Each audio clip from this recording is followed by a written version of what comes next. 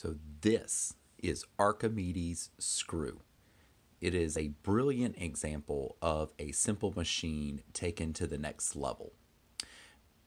One of the simple machines is an inclined plane or a ramp. It's easier to go up a small ramp than take a large step. You are exerting energy in a different way.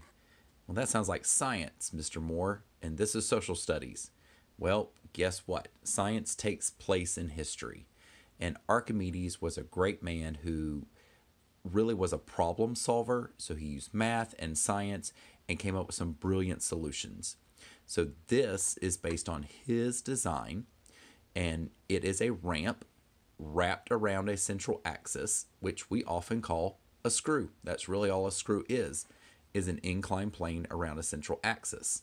So this screw is inside of a case, all right, and it can be used to lift things. It's great for lifting water, or it could be used to lift things like grain or some other small solids.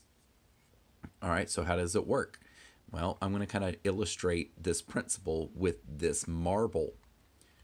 What's going to happen is the marble is going to go in to the bottom, and as it is turned at the top, you're going to watch the marble rise up the screw.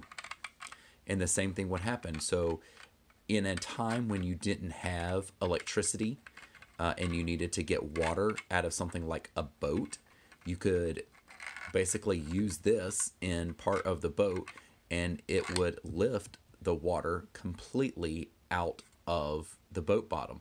Or if you needed to transfer grain, it's easier to move it up a large area.